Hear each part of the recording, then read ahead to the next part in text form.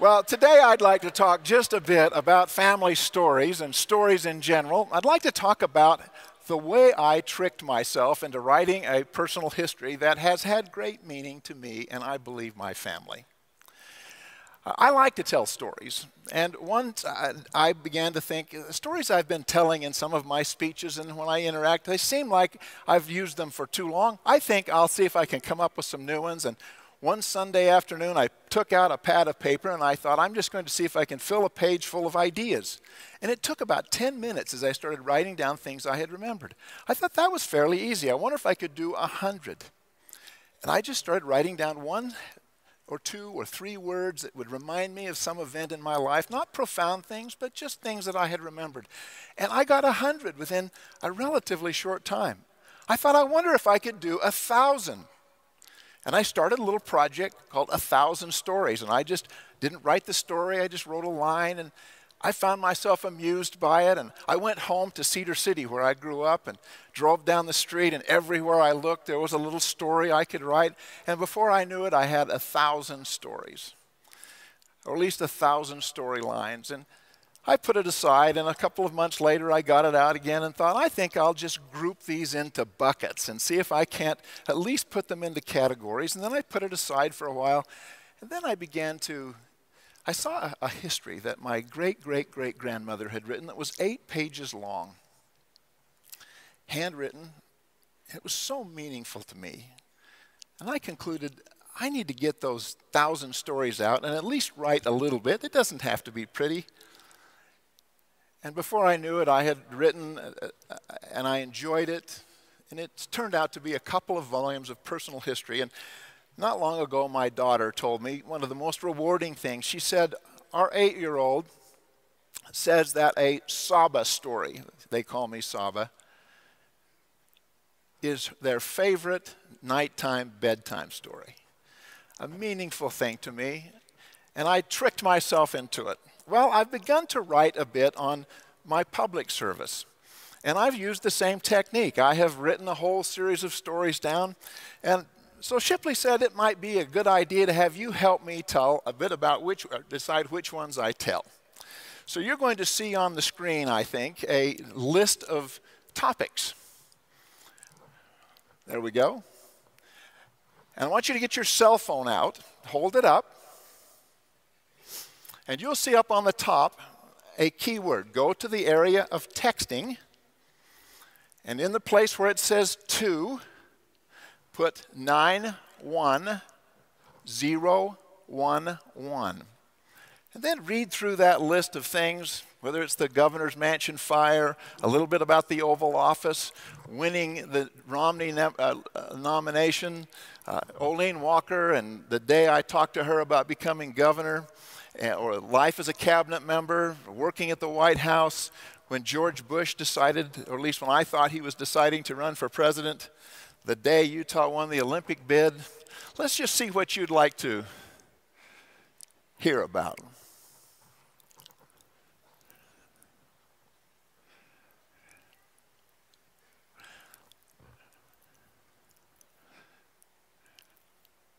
Well, let's start down at the bottom, the day Utah won the Olympic bid, and you can keep voting. There'll be a lot of people in this audience who will remember this. You will remember that we had worked as a state to seek the Winter Olympic Games. The day that the bid was to be decided, we were in Budapest. The Olympic Committee was to vote.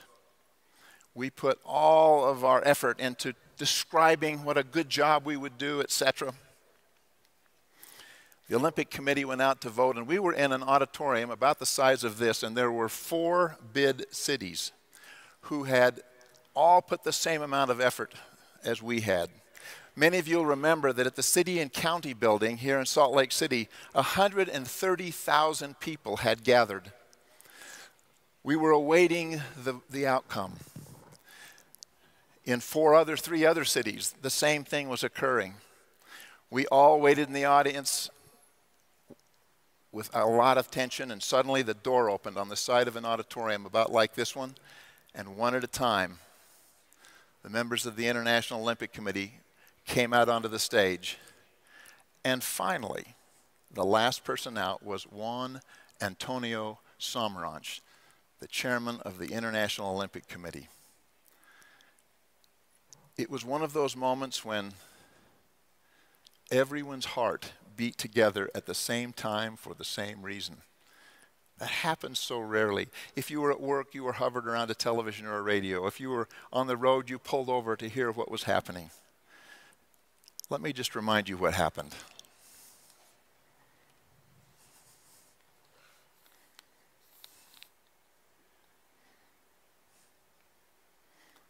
We have a video.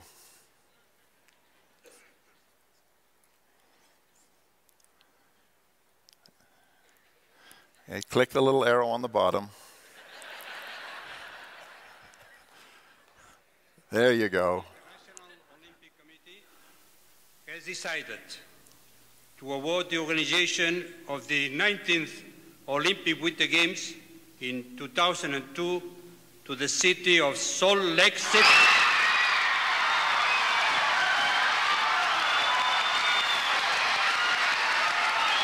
That was a great memory for me.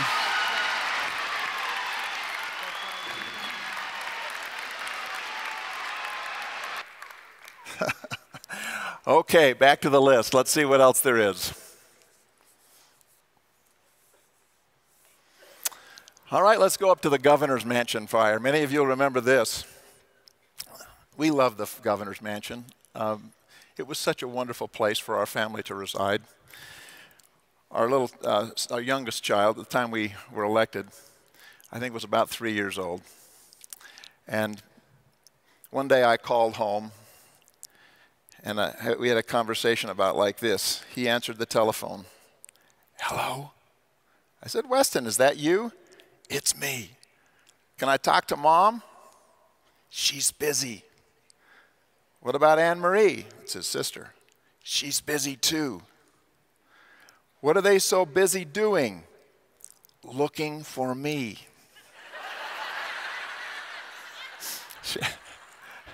It was a great place for our family to be. I might add that we were the first family to actually occupy the governor's residence for a long time, and we sort of changed the culture there, I might add. So December the 15th of that year, I was preparing to go to the legislature and present my budget address, just going over the last details, and my security came in and said, Governor, there's been a small fire on the second floor at the governor's residence, but I think we have it all out. Well, it seemed to me that's probably someplace I ought to be checking, and so I jumped in the car and drove to the governor's residence, and as I turned the corner, I could tell that it was not a small fire, and it was not completely out. In fact, I saw flames coming out of the top of the governor's residence. My thought would have been exactly what yours was, to immediately look to see if my family was okay. And I found Jackie and little Weston and the members of some colleagues of hers in the parking lot, snow coming down, watching the flames. It was a dramatic moment in our lives. As I'm happy to say that everyone was safe. Jackie tells the story of having been working in the residential area with the family. She heard a crackling outside of her room, and she went out and saw flames shooting up from a Christmas tree that had been placed in the center of the atrium and improperly wired, and a spark had set the flame off. It was Christmas time, and if you ask my children about the most memorable Christmas that we ever had, it was being together after we had lost essentially everything we had. People were so kind.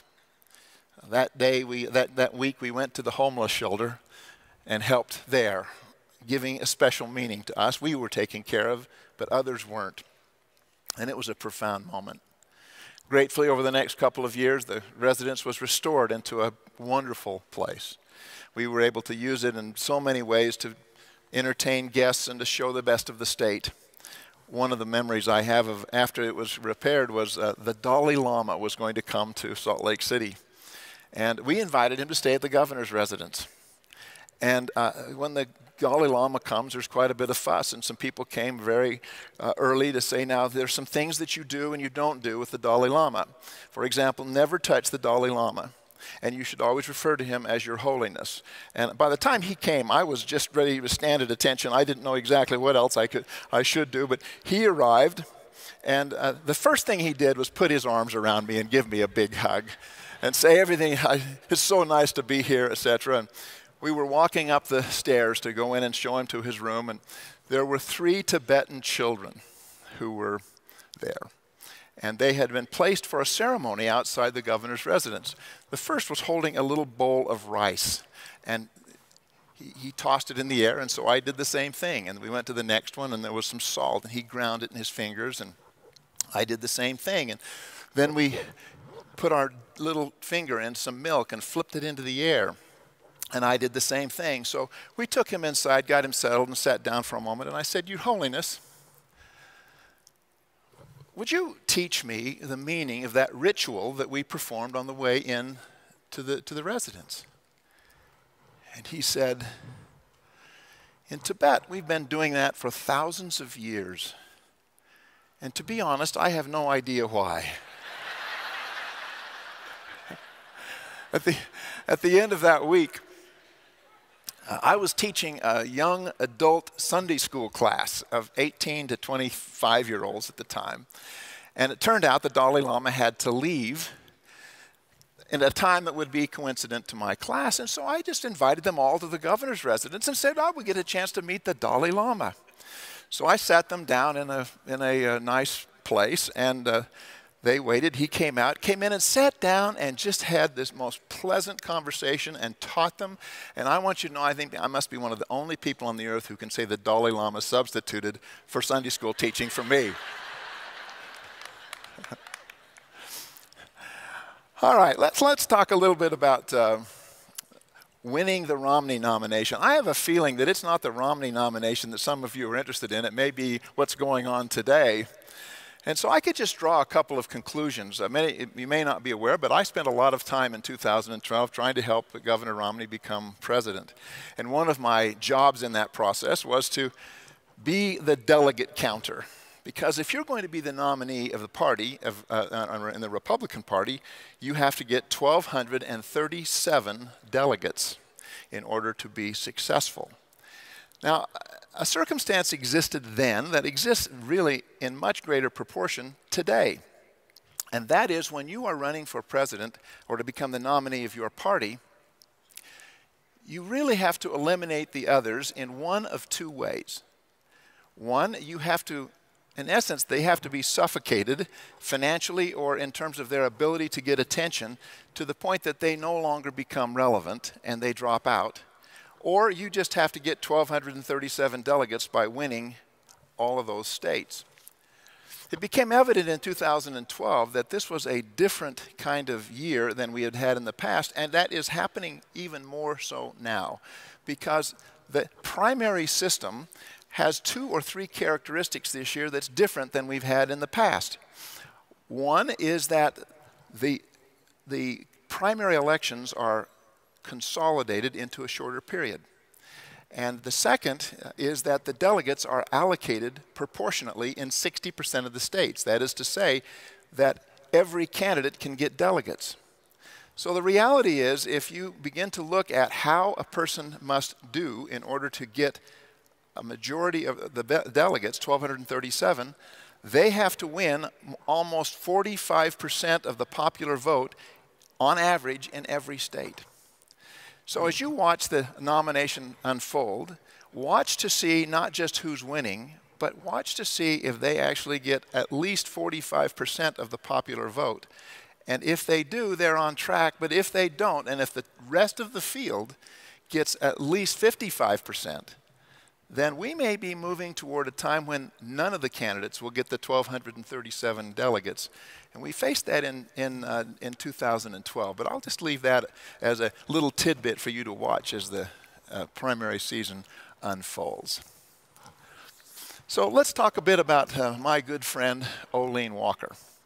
Many of you from Utah will know Olene Walker, a wonderful woman who was my lieutenant governor for the 11 years almost that we worked together.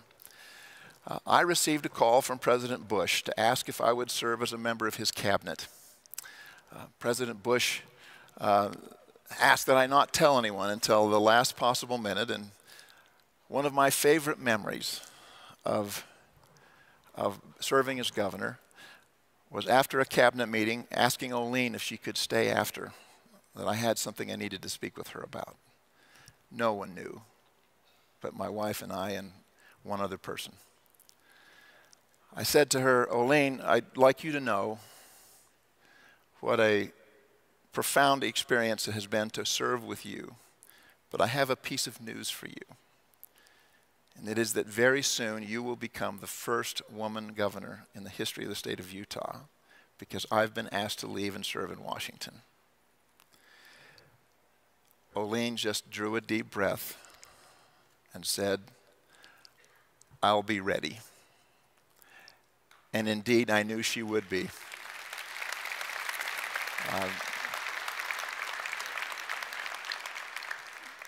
Olene Walker served with distinction. We lost Olene a couple of months ago after a lengthy illness, but it's a woman that I have deep appreciation for. Well, let's look what else is there. Let's talk a little bit about the Oval Office. The Oval Office is the people's office. President Bush used to say, they call this the Oval Office because there are no corners to hide in. This tells you a little bit. It'll tell you a little bit about President Bush. The first time, not the first time, but a memorable time, is that when he asked me to be head of the Environmental Protection Agency. I said, Mr. President, that's a really difficult job. And I said, let me just say that when I was in high school, I think I was the best catcher in the league. But I really preferred shortstop, because when you were playing catcher, you got a lot of foul tips and you had to wear chest protectors and shin guards and a mask, and there was a reason for that.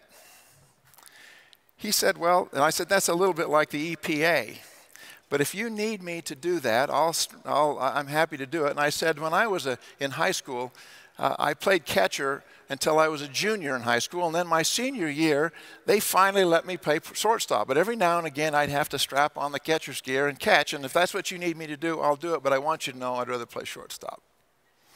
He said, good, you play catcher for a while, and then I had a great experience making friends and learning things at the Environmental Protection Agency. Well, a couple of years later, he won re-election, and one Sunday afternoon, I was at home. The phone rang. It was George W. Bush. Mr. Secretary, could you take a call from the president? Yes. Mikey, he said. That's what he called me. He said, I'm going to make a change or two in the cabinet. I'd like to know if you'd like to go over and be Secretary of Health. I said, yes, sir, I'm happy to do that. He said, we'll be here at 9:30 in the morning. Don't tell anybody, because I like to make these announcements myself. I said, yes, sir. I was just about ready to hang up, and he said, Mikey, would this be shortstop?